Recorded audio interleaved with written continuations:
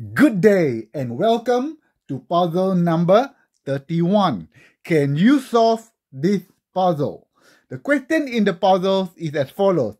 If 9 plus 4 equals to 19, 16 plus 5 equals to 29, 36 plus 7 equals to 55, and 64 plus 9 equals to 89, what then is 25 plus 8 equals to?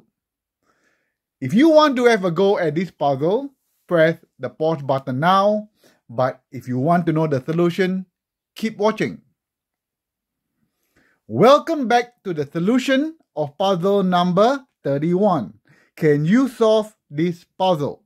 The question in the puzzles are, if 9 plus 4 equals to 19, 16 plus 5 equals to 29, 36 plus 7 equals to 55, and 64 plus 9 equals to 89, what then is 25 plus 8 equals to? If you can solve this, well done, because this is not as easy as you think. So if you look at the solution, this is how we go.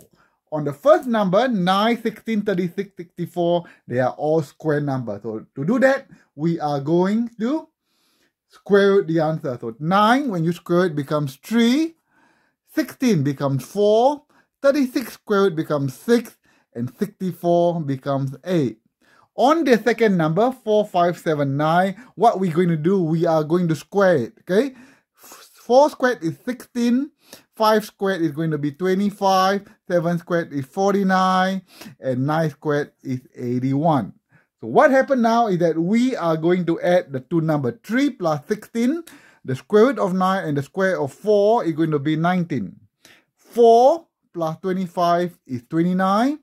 6 plus 49 is 55. And 8 plus 81 is 89. So what is the solution to 25 plus 8? So you square root 25 is going to be 5. You square of 8 is going to be 64. So 5 plus 64 is everybody's favorite number. That is going to be 69. I believe most of you will get it right because you guys are geniuses. And I'll see you in the next one, and subscribe for more. Cheers everyone and have a good day.